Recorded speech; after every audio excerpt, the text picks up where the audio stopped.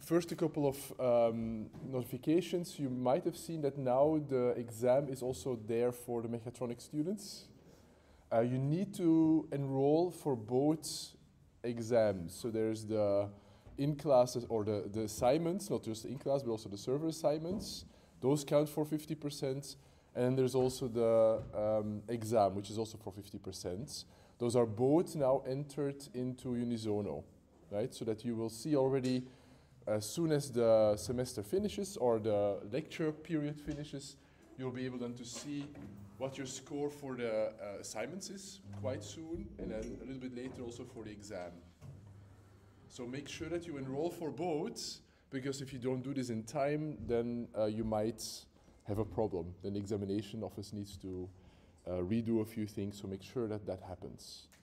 And for everybody else as well, you need to enroll, or you need to be enrolled to be able to participate also in the exam. And that is the most important part. I think that's it. I think I don't have any other notifications. Are there any questions about the exam or about what is happening? So the date is fixed now. It's the 14th of March. I think from 9 till 10, so in the morning.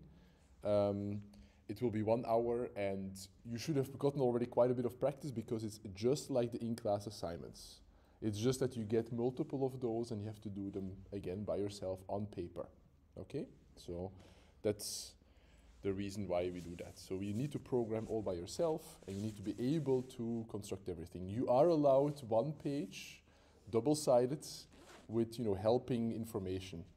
If you don't remember anymore how you create a class object, for instance, and you could, for instance, make notes of that and then use that in the exam. Typically, this is helpful sometimes, but usually if you do the exercises all the time, then this is probably already there in your brain, right? So therefore, I hope that that by practice you get to a good exam mostly. Okay.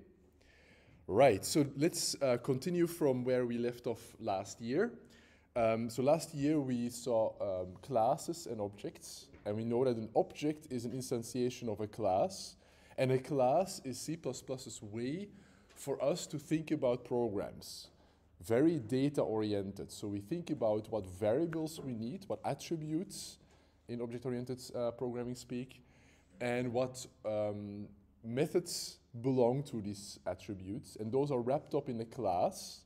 A class is kind of like a blueprint for what any object of this class should look like, and then we can create one or many of those objects that then will have those attributes and will have those methods. Right? That's the idea here.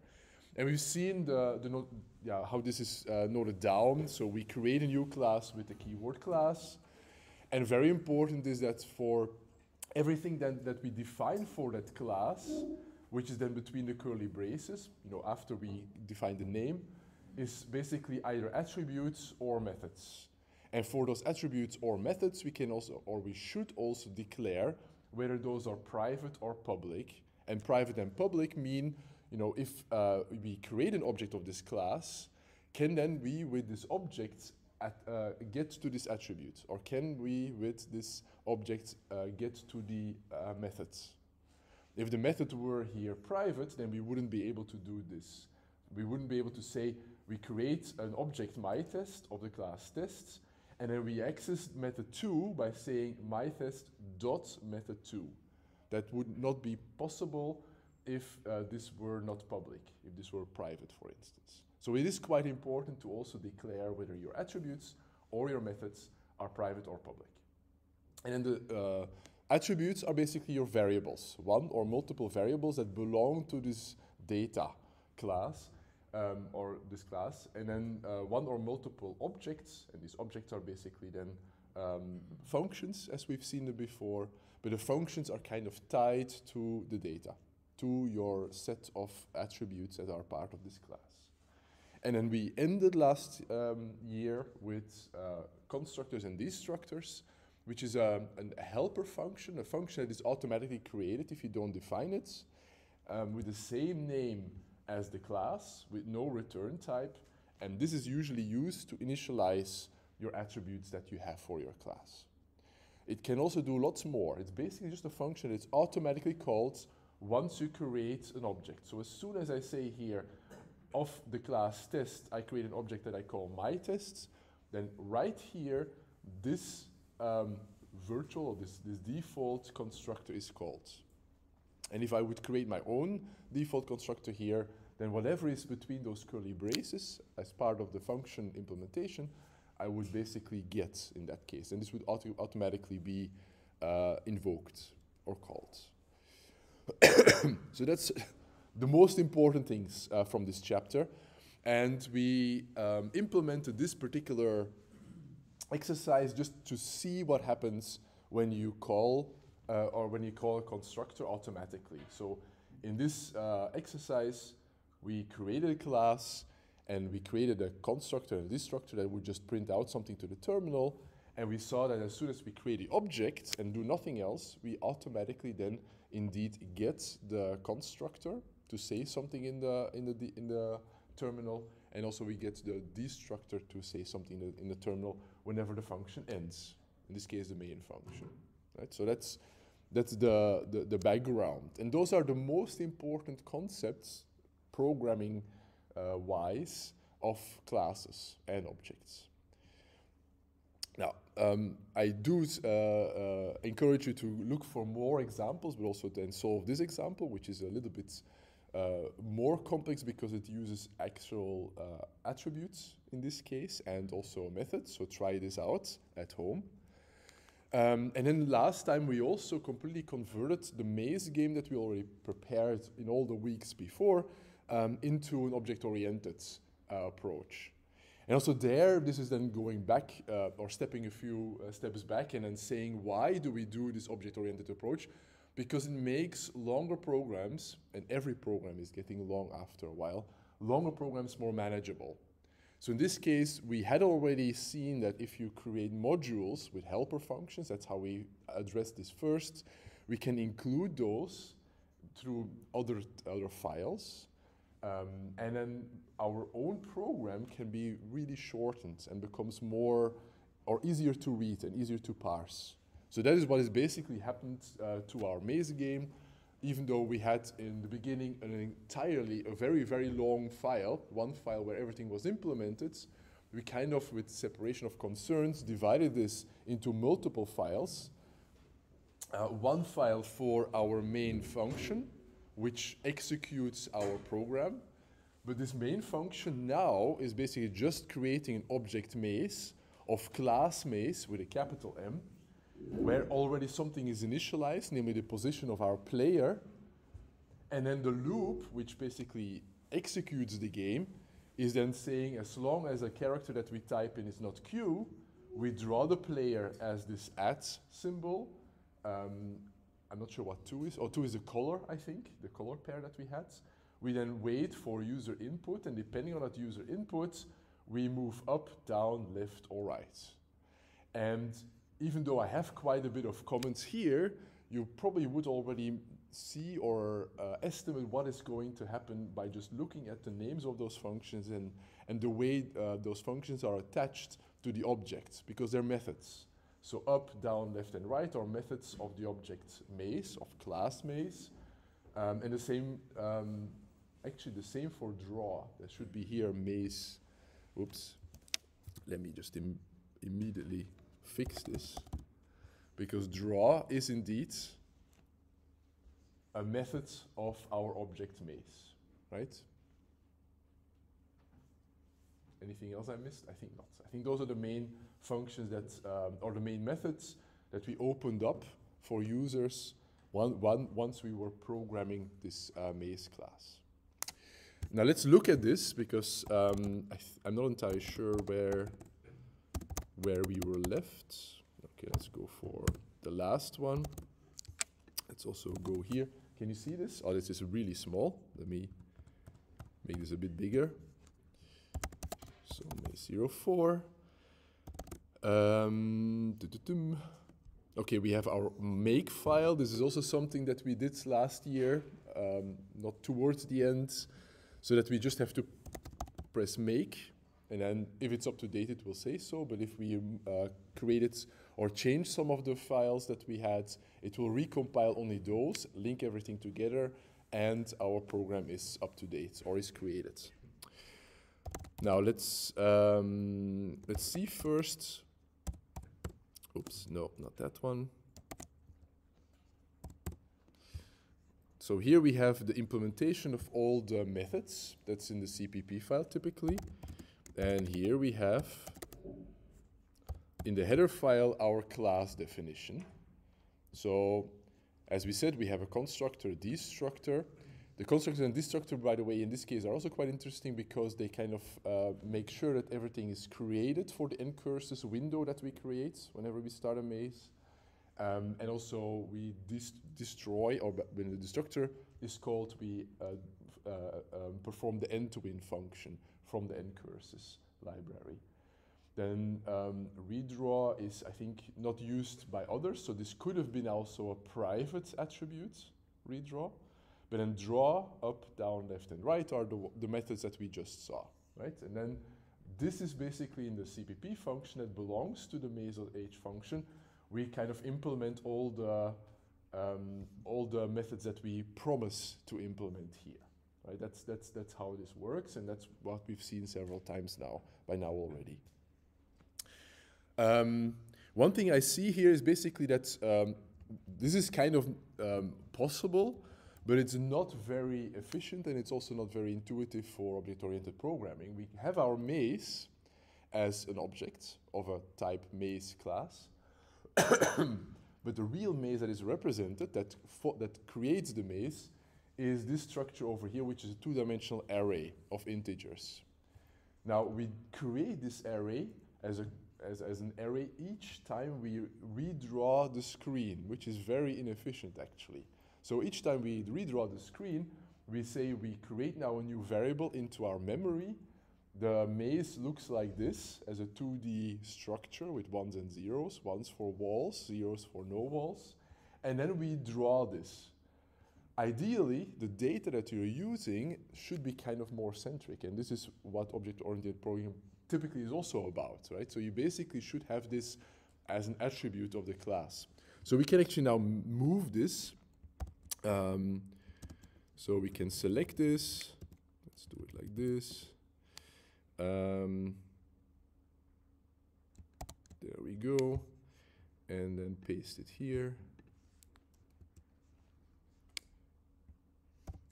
There we go. Then I just have to remove those lines that I copied along.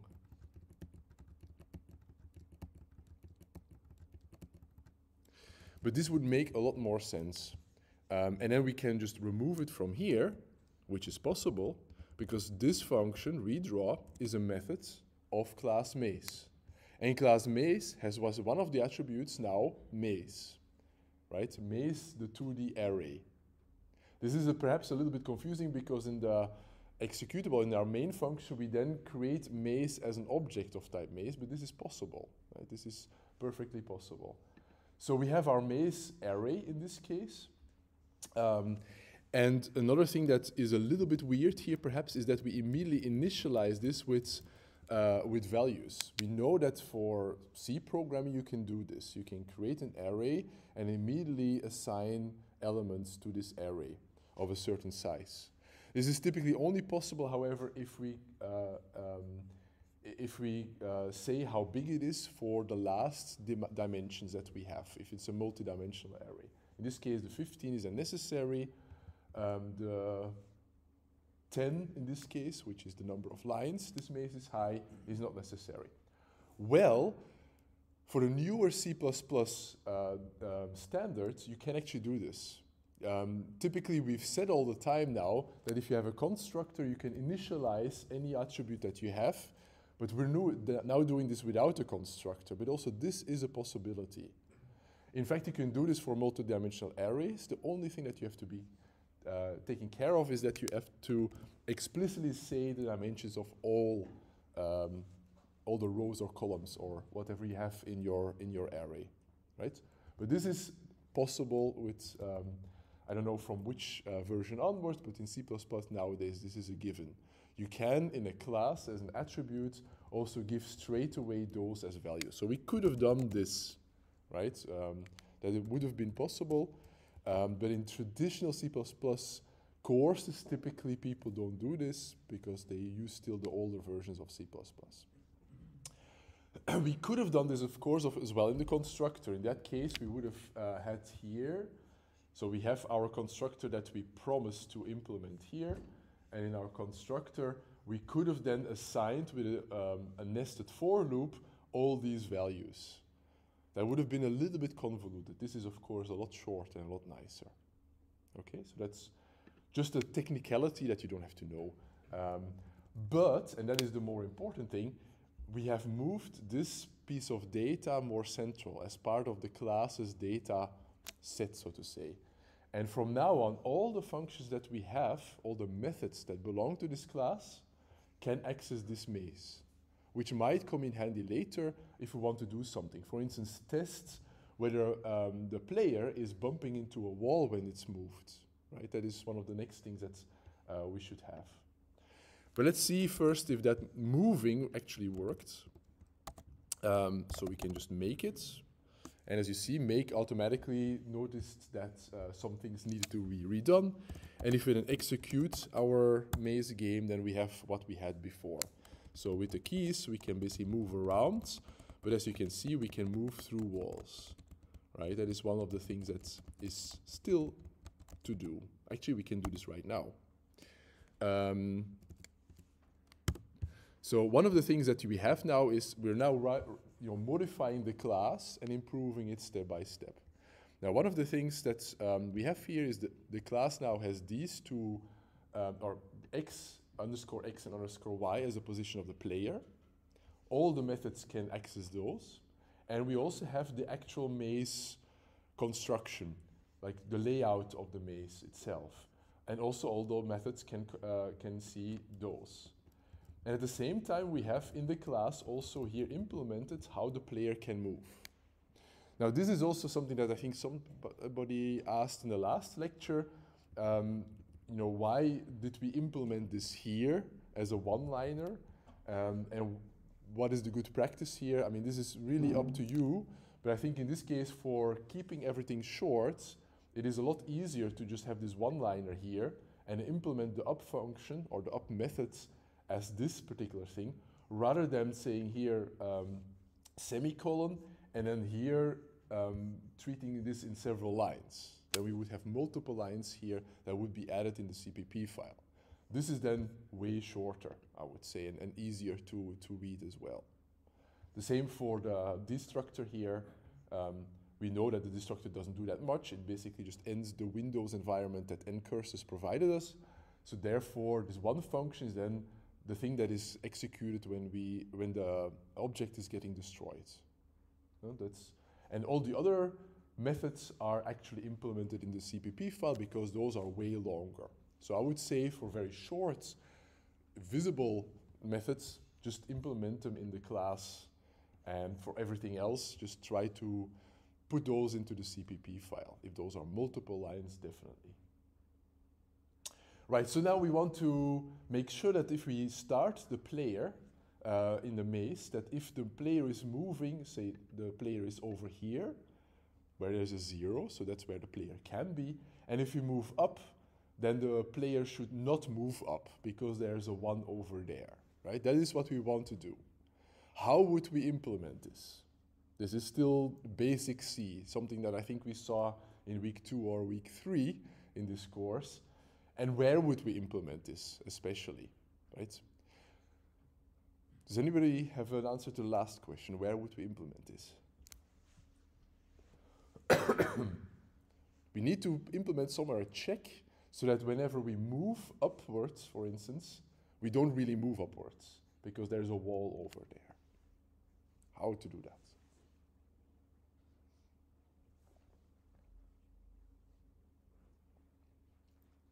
And if we talk about classes, there's only so many things we can implement things in. Those are attributes. We could add attributes, but that's not really an implementation. We have to implement in one of those functions, in one of those methods of the class maze, we have to implement a check so that if the player moves, that the player should not move when the next thing where it moves to is a 1. That's basically it. Yes? Yeah, you can check like inside the movement, the array, like the element that you are going to move to. Exactly. 1 or 0. Exactly. And that you do then typically with an if statement, right? Yes. I think, yeah, everybody knew that. Perfect. So when I move up, I can move upwards. That's what I'm doing right here. The position, the Y position of the player is then decremented. That means it goes up 1. But that we first have to check whether this is possible. That means we have to add an if test here. And only if there is a 0 where we are going, that means there is a 0 where we're going, only then our Y is decremented. Otherwise, nothing is happening.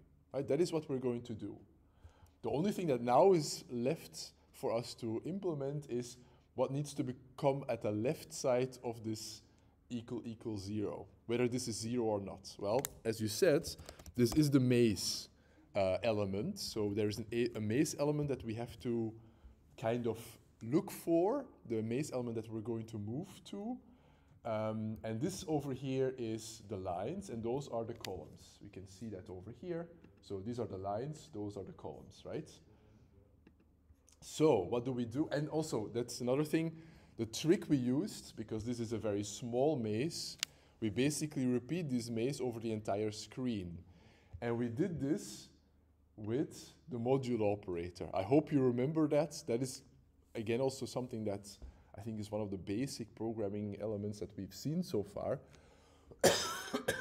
Also, that wasn't seen in the first couple of weeks. But it makes it, whatever we're going to now get here, between those square braces, needs to also cater for that. So the idea is we need to go up. We want to test whether the element that we're moving to is 0. So that means we're going to see whether underscore y minus 1 and then over here underscore x is 0 or not. That would be partly right. The thing that is not right yet is that if we go as a player then somewhere out of this range, we still need to cater for this as well. If this is getting tricky and complex for you, then I can totally understand this, but I think it would be good as a thought experiment, especially after you've refreshed the modulo operator. So check this out. So basically that's what we do here as well. So we need to execute the modulo operator for 10, and in this case for 15. Now again, this 10 and 15 is not so nice. Typically, I would have this as some type of attribute that has the size, and then we would in our constructor also dynamically do something about this. But typically, whenever you have constants, like constant numbers in your code, that means you could have done it nicer. But anyway, let's do this this way now. So if the element that I'm moving to, and this is then x is not changed, y is changed, is 0, only then I'm going to decrement the y variable. And this y variable dictates where our user is positioned. That means next time the position of the user will change and will go 1 up. That is kind of the construct that we have created here. And this we can do for everything else as well. So we just have to type exactly the same for going down, except that here, for going down, you basically say y plus 1, right? Modulo 10. And x does not change that much. All right? Looks okay so far? Yeah. And we do the same for going left and right. The only thing that is changing there, however, is that the underscore y does not change. So we can do this for both at the same time. So underscore y is not changing, but we have here underscore x minus 1 modulo 15 equals 0. And over here we have underscore x plus 1 modo 15 equals 0. I hope I didn't make a mistake there, otherwise you'll tell me, right? But this basically is a check to make sure that whenever we are moving, we're not bumping into a wall. Now, obviously, this code is becoming a little bit less readable. We should make comments here so that later people that will read this are not completely freaked out. But the nice thing that this illustrates is, since we have now maze as one of the attributes of our maze class, we can do this.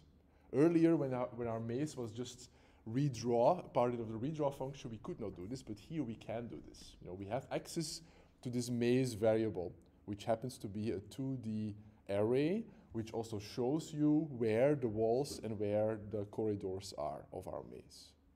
Okay? So we created now, or we improved our game a little bit more. Hopefully it works, let's see. Oh yes, it does.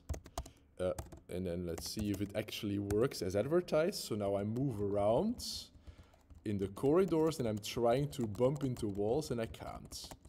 So now it is already a little bit trickier to play this game. Right, I cannot move out of the corridors and I can't move into the walls, even if I go where we are repeating something. Okay, so again, this I will put in the slides after today, so you can actually try this by yourself. But this would, or this is like our next step. So we created the class. We didn't move, or actually we didn't change any lines. So the number of lines that we had from the last version is exactly the same. Here we moved a little bit of code in, like one extra check for the movement methods. And we moved this from a local variable in one of our methods to an attribute of our class, allowing this over here, right? Just as a wrap-up of what we just did. And the benefit is that we now have more functionality. Yes? If you exceeded like the limit cooldown, it will go above your life? Yes, because of the, that is a very good question. So basically, if I now move all the way to the border of the screen, what happens then, right? So if I go up, now my player is gone and could be anywhere. What happens actually is it does go beyond the screen, and since this little maze that I created over here, which is only 10 by 15 characters, which is repeated to the left, but also to the bottom, it's also repeated up. You basically have exactly the same. Right? That is what the actual problem is. It is not being visualized on our screen, but essentially it is there. But I mean, if it's not like duplicated, it will be like go up and appears from down because of the numbers. Oh right, yes. So you mean because so the visualization is done via the XY, right? And the checking whether you can move there is done. So basically yes. I think I know what you mean. Yeah, but here because it's like duplicated, so that's Yeah. But the duplication is just for the visuals, so to say, and for testing where the player can move. Those are two things that are kind of in the background, but they have nothing to do with the actual setup here. Yeah, it is a little bit of a brain game. Exactly. Yeah. So it's tricky, and of course we could also add some other bells and whistles. Like we could create a border so that the player could not move outside the screen, for instance. For instance, in the way I would do this perhaps even is in the constructor, I would add some codes that would look at the columns and the lines. Those are the two constants that you get from ncurses, which says how many lines are in your window and how many columns are in your window. And I would create like a rectangle of x's all around. But then of course, we would also have to check for this. So this if test over here will become slightly longer again. And the code will become less readable. Also there are methods to go around this. Of course, you could just do this and then add here in comments what you mean. But then I would say that these methods would become candidates to move out into the CPP file, because nobody wants to see that when they're just looking at the header file of a class typically. All right? Good, but that was a good question actually. Or there's plenty of other things that I think are also quite interesting about this implementation. But it's just to show you also how it's still a toy example, of course. This is not a real program as you would see in industry, but you can see already that the complexity is increasing dramatically from the very small exercises we have to do every week, just because those are tests. But as the code grows, typically the number of questions tends to grow as well on how to implement certain things. All right? Good, all right, back to objects and classes. So I will, what I just changed, add to the slide, so you just copy and paste, or you can copy and paste this into your code on the server to reproduce whatever we have for the maze game. Now in this, I could actually also start giving you a lot more information about objects and classes. There are, for instance, special type of methods which are called operators, but that I think would lead too far. I'm just seeing the essence here, and I'm leaving out lots of other things that other courses might see, but I'm keeping it as simple as possible so that if you understand these things, you understand the most important parts of C++ programming. Okay, so what I'm going to show now in the last parts or last slides of this chapter is just some examples of classes that you can use, because these are standard classes. These were programmed, just like the maze class we have seen earlier, by other people, and these have been adopted by so many people that they have become standard classes. That if you go onto the server or if you install C++ on your computer, these automatically come along with C++. And one of those is the string class, which is part of the standard namespace. Again, we haven't seen standard namespace, but as I said, you can basically see this as, you know, part of a collection. But the string class is a class that allows you to deal with strings in a much more flexible way as we've seen so far. Remember that when we saw arrays, I told you that an array of characters is nothing more than a string. The special thing is that we typically need to know when the string is ending. So where does the sequence of characters that you have stops. And typically we have there a 0. That is like a delimiter to say from here on we stop with our string.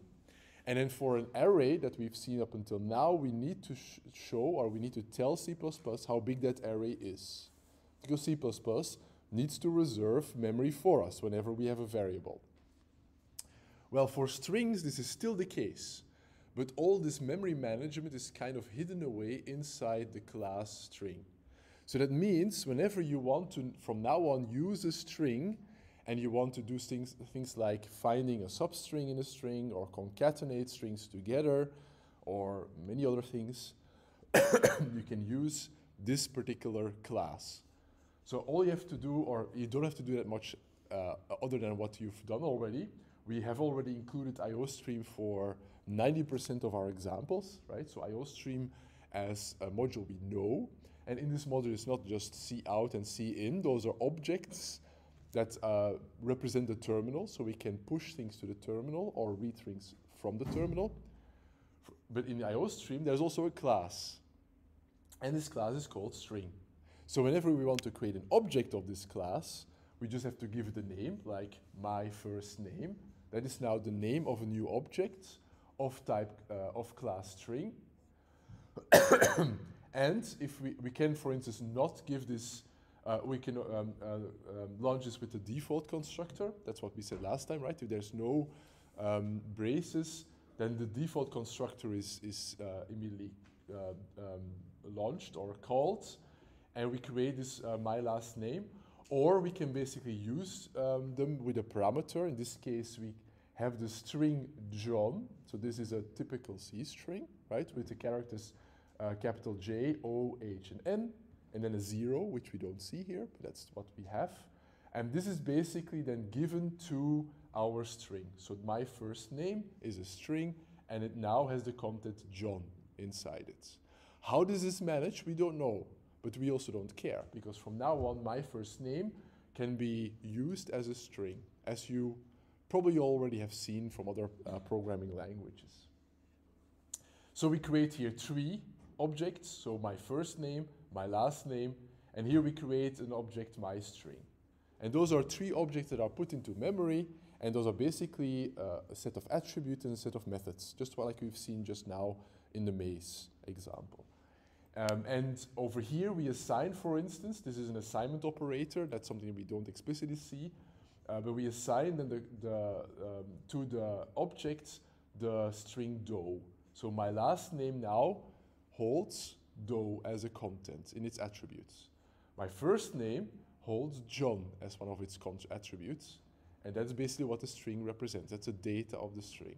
And what we can do now is concatenate those 2 together with the plus operator and assign those to my string. So now my string is John Doe as one name together. Now this is something that we haven't explicitly seen, because we don't see that these operators can be also defined for a class, but that's also leading too far, I would say. But this plus and this equal sign are kind of like methods that can be reinvented or reprogrammed. And that's what was done here for the string class. And when we then have those, we basically can pass those to the output. And we can, for instance, also invoke methods. Like we want to know how long our string is. Well, then we invoke the length methods. So length is here a method of our class string. So whenever we have an object like myString, we can say myString.length, and then it will give you the length of the string, which is the length of the string John Doe. So John plus Doe over here, right? Or you can do, for instance, find. Like you find a particular substring in your string. So we have our myString. Our myString holds the contents John Doe, and we want to see where Doe is found, or where Doe can be found. And what find in that case, this method gets back, so it's a function, so it returns something in this case as well, just like length. It returns probably an integer, which is the index where Doe is found in that case, the position of where the substring Doe is found. And that way we can basically execute, whenever we have an object, all the methods that belong to that. All we have to know is which methods we can call. Those are methods that are all public of our class string, or not their class string, so we didn't program this. And typically this is found through books or material online. You can just search and then say, you can click on here, then you will see immediately where, what methods and what attributes string has. And there's dozens of methods. So basically there's loads of them, just like length, find, and compare. There's lots of other methods that you can just use and that are very helpful in many cases for many uses, right? So this is basically kind of one example where different types of methods of the class string are displayed, are kind of shown how to use those. So from now on, you can deal with strings a lot easier than what we've done so far, because strings was a difficult concept. If you know Python or Java, you know that over there it is slightly easier. I mean, Java is exactly the same. There you also have a class string, but over here we have this exactly the same way now. Right? We have a class string, and we can deal with strings a lot easier. And just like we have strings, we can also have files. So, and that's also one of the advantages that we have from using your server space storage. You have files, you can create files with Nano up until now, but you can create and also deal with files from now on in your code as well. That means you can create code, and this code can then, for instance, read the code or read the contents of other files. And since our code are just readable text files, we can just also read other code files, like CPP files. So if we would have a file test.cpp, and the idea is that this is exactly this file over here, which is a little bit meta, right? So we have Here, our code is called filetest.cpp. This we can compile and create an executable out of. And the executable will then read the contents of exactly this file and then output those to the terminal. So we are now creating a program that reads the source code of that program and displays it in the terminal. Right? So this is as an illustration of what you can do or how you can read a file. For that, we need an extra library called fstream. From these braces, you can see that this is a standard library. So this is something that is provided with C++ all the time. And once you have that, you have this ifstream class. And this is a class, right? So this standard namespace ifstream is a class, and you create an object Maya file where you have to specify then which file you're talking about. So in the current directory, we talk about filetest.cpp. And then with this file, we then read character by character the contents of this text file. So whenever we have now my file, we can actually get to the contents of the file. And one way to do this, there are several ways, but the easiest way to get this is through the get method, where get expects one parameter, which is one character.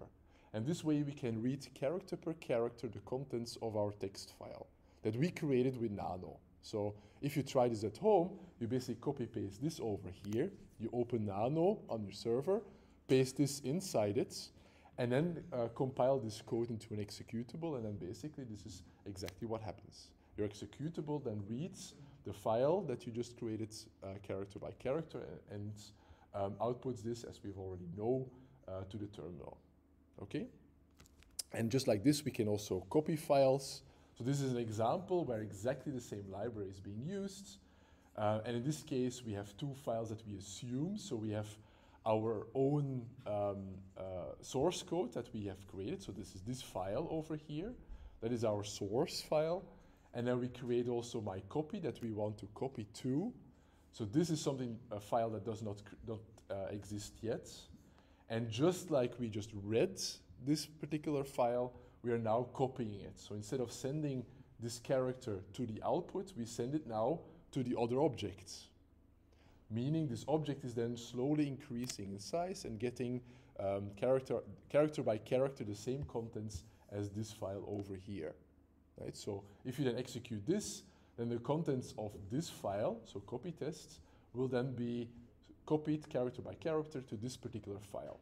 And when you execute this, then this particular file will then suddenly be in your directory. Yes? The get method will it return 0 at the end of the file?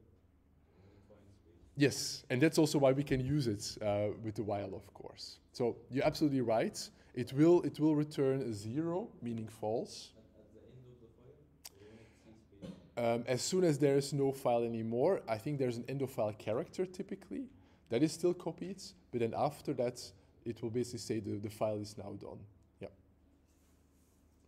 Again, if you want more details, you can click here, and then you see what those standard classes look like, what methods they have. Because they have, of course, lots more than this get. You can get the contents of these files line by line. You can even get entire blocks. But for the purpose of this, I think the get method is the easiest. So from now on, you can create files in your code, or you can read from files in your code. Okay? Right, and then we are going to move to a completely new chapter, which is typically a chapter where lots of people that know about pointers already start swallowing. But pointers are not hard. And we're going to see pointers only in the essential form in this course. But they're important because this is one of the advantages of C and C++. Pointers are very, very powerful and allow things that you would not be able to do in other languages. And this has advantages and disadvantages, and that's more or less what I will try to show you in the next couple of minutes, when we're trying to see what pointers are, essentially, and also what they allow. Right, we remind ourselves from the first lesson of this course that whenever we create a program, typically we deal with data in terms of variables. And those variables are in our memory. And we try to abstract this in this course as far as possible. We don't talk about RAM or about what type of memory we have, because there's the heap, there's some other type, but we basically have this gray thing over here, which is the memory of our computer. And whenever we have an executable, we can declare variables, give them particular values, and change those values. And that's basically what programming is about. So revisiting this, in C and C++, all variables have a type. And also that could lead to large discussions, but typically it means that we have to know what our variables are suitable to or for.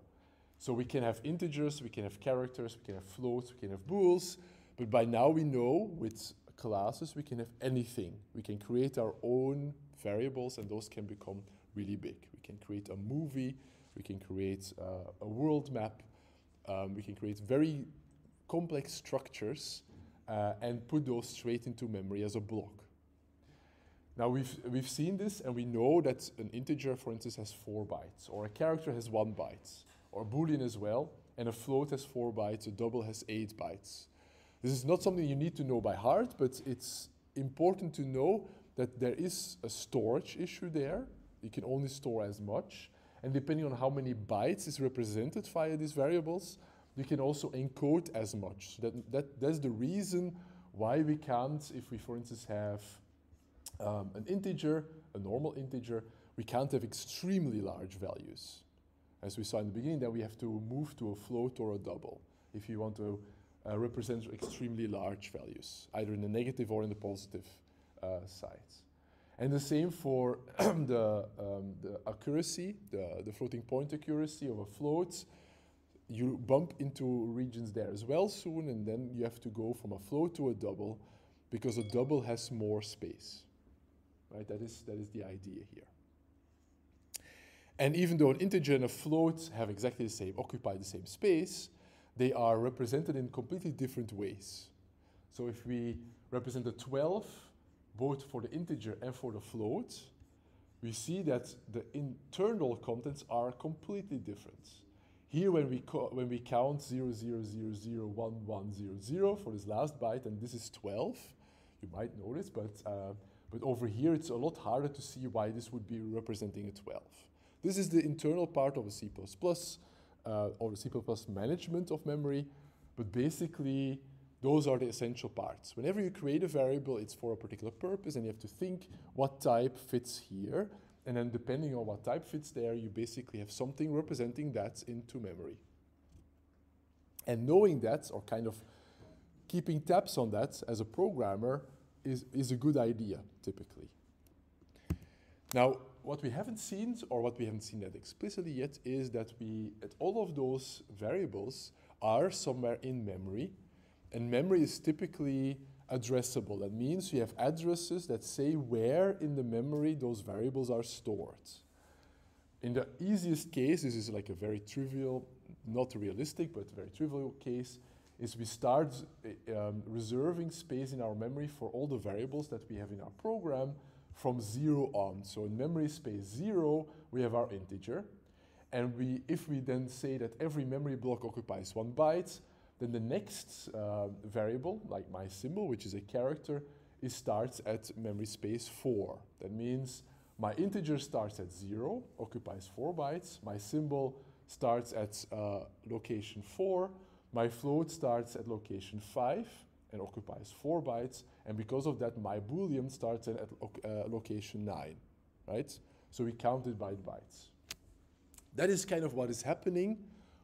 Not like this, a little bit more complex, but anyway, that's, I think, the nicest way of representing this, what is happening in the background when you're coding. Whenever you reserve variables, because that's typically what you always need to do when you're coding, whenever you reserve variables, those are stored and managed in memory like this. Now for pointers, we have now suddenly a new type of variable. So let's look at this program as kind of an easy, but also the essential part of what pointers are. Here we create an integer called myInteger, and we immediately give it the value 12. There it is. And it's getting in the background. We don't see this right in our code, but or we don't have to define this in our code. But C++ is reserving this somewhere in memory, and therefore this has a memory address. Let's say it has address 70, right? So at address 70 in our memory, we have now 4 bytes reserved, and this constellation of zeros and ones, so 1100, is 12, right? So that is now what we have in our memory. What we can do with pointers is we can create a new thing. So a pointer is a new type, basically, to do exactly the same. We reserve something in memory, and how long it is, I took here 2 bytes, but this is typically not 2 bytes, which represents a pointer, and therefore also there's this star over here and over here. If the star was not there, then this would be an integer, just like my integer over here. But the star kind of belongs to this int over here and says, this is a pointer to an integer variable. And at the moment, we didn't do anything with this pointer yet. So it's just reserved over here. So the contents could be 0, could be anything else as well.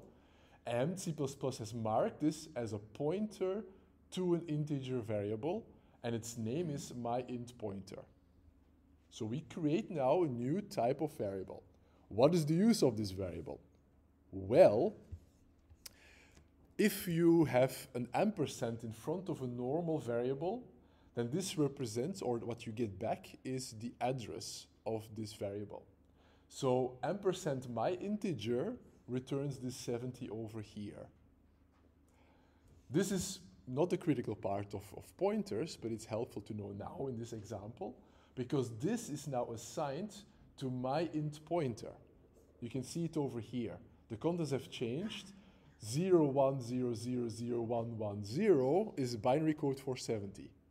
Right? So now my int pointer's contents are 70. So the way you can visualize this is that this pointer points to exactly this location in memory. Right? And that is the advantage of pointers. You can create a new variable, and this variable allows you to get or to point to any other variable in your memory space, without even knowing what those integers are. You just need to know which address this is pointing to. And then, that's the second part of pointers, is you can change those values from the pointer, not from that address space that was over there. So here, we have our pointer, myIntPointer. If you put a star in front of that, that is called dereferencing the pointer. And it means we follow that arrow over here, and then we deal with the location that the pointer contains. So the pointer contains 70. So we look at the integer that is at memory spot 70 over here, and then we, for instance, can change this value to 17, what we do over here. So 17, 17, right? And that is what is done right now. So basically 0001, 0001 is the binary code for 17. That means without accessing this myInteger, our integer that we initially created, we have now created a pointer that points at this integer, and that immediately also is able to read but also change the value of this integer through dereferencing, as we see over here. And that is the power of pointers. We basically create a new thing in our memory, and this new thing can point anywhere else in memory, and we can deal with that. And that allows us to create especially lots of data structures that normally otherwise would be very hard to create. Things like trees or graphs, which you may have heard of, or dynamic arrays is also one of those things that pointers are often used for. So there's things that you can create also at runtime. So basically, while the program is running, you can then, with your pointer, suddenly create things into memory. You can manage memory yourself. Whenever you create a pointer, you need to tell what type of type it is pointing to. That is kind of a little bit restrictive. But other than that, you can deal with any space in memory. Okay? That is very important to know. If you understand this, then you understand already the essence of pointers. The second part is that you can create variables through pointers, or you can manage memory space through pointers, even if those were not reserved by variables yet. Because in this example over here, we had to create this memory space first through my integer, which is our variable that we created, right? You don't need to do that. There are two keywords that we now, from now on, will see, called new and delete, and this will allow you to reserve memory space in your memory through pointers. Only through pointers you can do this, but that's also what pointers allow. So here's our very similar example, or an example, where we've changed this a little bit. We don't now use or explicitly say we create a new integer. No, we say we have now here a pointer to an integer. Null over here is typically what you do when you create a new pointer and you don't immediately assign this to something. If you don't immediately assign this to something, then you usually use null. This is important because as we had over here, for instance, whenever I created my pointer to an integer over here, I had here zeros, but this could have been anything, right? And then if I would have then immediately dereferenced my int pointer, I could have accessed any part of my memory, which is very dangerous, right? That it could be somebody else's memory space that you could perhaps even address. You could of other processes that might be running. So that is dangerous and insecure, especially that as well. So a good programming practice is to always, whenever you deal with a pointer, whenever you create a pointer, point it to null. That means it gives C++ the information, this is a new pointer, and the contents of this pointer are invalid. So this is not really pointing yet to a real memory space. So that's kind of like a security mechanism. Now, if we have our pointer now, and we want to point to something meaningful, because up until now we just have the pointer in our memory, we don't have an integer at this point, right? But we can create this with a new keyword. And we do this with saying my int pointer equals new int. And the new int base part basically will tell C++ that C++ should create a new variable of type int. The tricky thing here, or what you probably already saw visually, is that this thing does not have a name. So this memory space is just like before. It is an integer. It can get values, or that the values can be changed. But this is not addressable through a name. It is only addressable to my int pointer at this point, right? So my int pointer is a new pointer, and it points to a new memory space, 70, and it has particular contents. And again, these contents don't need to be 0. They can contain whatever was there before. And then we can change the value of this new integer, this unnamed anonymous integer. So we give it now again the value 17. So 0001, 0001 is binary for 17. So through my pointer, I created now a new memory space, which is an integer, and this integer I can deal with like any other integer through my pointer name. And that is what is quite interesting as well as a programming technique. And whenever you create something, you can also delete something. That's why we have the delete keyword as well. So if we delete now explicitly my int pointer, what happens then is the pointer is still there. You know, this thing is still there. But what it was pointing to explicitly in memory is now deleted. So it's given free, right? And then when we go out of the main function, then this my int pointer as a variable, so this thing over here, will be freed up as well. Okay? So that's basically what pointers do and how pointers can be used. And this is the essence. You basically are dealing with your entire memory space, and you can access everything in your memory space, in your computer's memory space. Typically, this is guarded off by the operating system and by the process that is giving to you. But also there, lots of things can go wrong if you have a really big program. Like if you have a really big project and a really big program, and you are operating with pointers, and suddenly your pointer can access everything into your, that is given to your program. That is something extremely powerful. You basically can capture any part of your memory. You can change the values. You can add variables and delete those variables while the function is still going on. That's also something that we haven't seen yet, right? We have seen that if a function ends, then all the variables that were created in that function are deleted.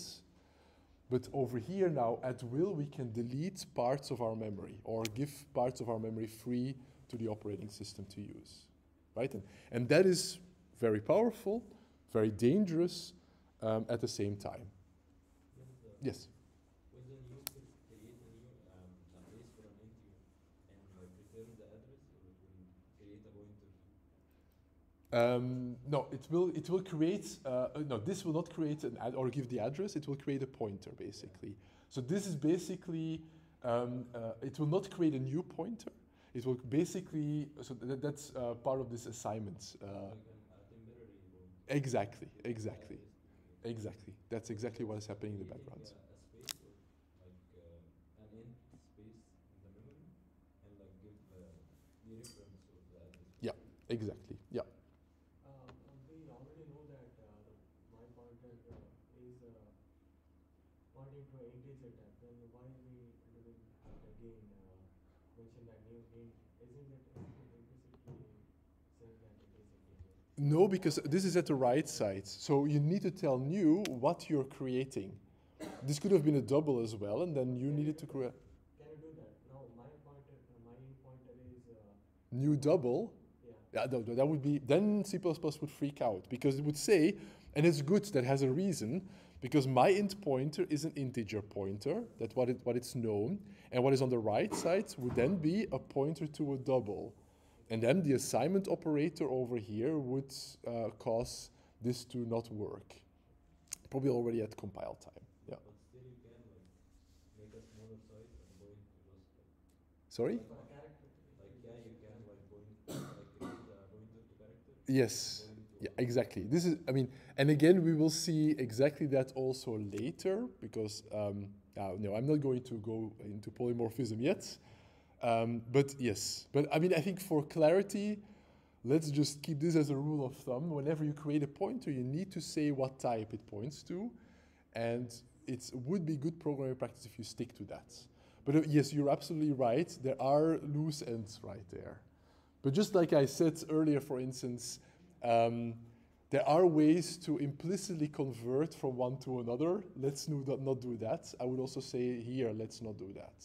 Typically, this is also part of programming guidelines, where people then say there are ways to do this in a cleaner way. So, basically, I think it's very interesting, but the conclusion is really stick to the type, to the data type of your variable. And it would otherwise be very tricky to circumvent or to explain what data types you can use and what not. Therefore, if you have a pointer to an integer, just type new int, and that will work. Yes? How can I use this new int? Because that's not a name. How can I use this new int? This new int won't be usable at all. It's only useful through the pointer. Yes. And basically now through dereferencing the pointer, you can get to the contents of this new integer. And of course, that is leading actually to the next slide. Thank you for that question. If you forget to delete this. So for instance, if you have a function where I'm creating through a pointer a new integer, and I give this a new value, for instance, but see, I didn't delete this. I had something with new, so I created a new integer, but I did not delete here. Whenever you exit this function over here, what happens is that this memory space is still reserved. So it means whatever you do with new keeps on being reserved into memory, even if the pointer that was pointing to that is lost. And that's kind of what this example illustrates. So we have our main function, and we execute our function over here. Our function created a new integer. So this is our new integer. It has no name, but we know that it's of type integer, therefore it holds 4 bytes. and it has the content 17, as you can see over here, if you would type this in a binary to decimal converter. And then at this point in our main function, we would still be stuck with this memory reserved. And that is basically a memory leak, just as we've seen earlier in other functions. So basically, this would be bad. So you didn't delete what you created before, what you reserved before, and it means that only by ending your program, this will still be given away. But as long as your program is running, this memory is still reserved, and an integer 4 bytes are being stuck there. And of course, you can scale this up. If this function over here would have a for loop, where this was done thousands of times, you create thousands of integers into memory. This is perfectly possible, or arrays of, but you forget to free this memory with the delete keywords, then all this memory would still be stuck. And then you could easily get into low memory problems, right? Then your memory, even if it is gigabytes big, or terabytes, would then not last that long if you don't free this memory. That means whenever you have new, you should also, you yourself as a programmer, invoke delete to remove this space that you created through the pointer. Okay, so that is quite important. So that is basically what is happening here. So this is exactly the same, but in this case we delete our pointer, and because we delete our pointer, the memory is freed up, and when we are right here, the memory is not, or the memory space that the pointer is pointing to is not there anymore. But as you can see, in the background, our pointer still has that value, right? Or could still have that value. It usually does not. But what then happens is it could have a particular value that is not 0. It definitely does not have the null value. This typically is up to the programmer to be again pointing to null. Here in this case, since we're now ending the function, it's not really that critical. But typically you have other things that are happening afterwards in the same function, and then somebody who is changing the code later might have then the idea to use your pointer, and that could lead again to big errors, big problems. So typically whenever you delete a pointer, it is good practice to immediately also assign the null pointer to that pointer, so that you kind of say to the C++ environment, whatever comes later, my in pointer is not pointing to a valid memory address. Okay?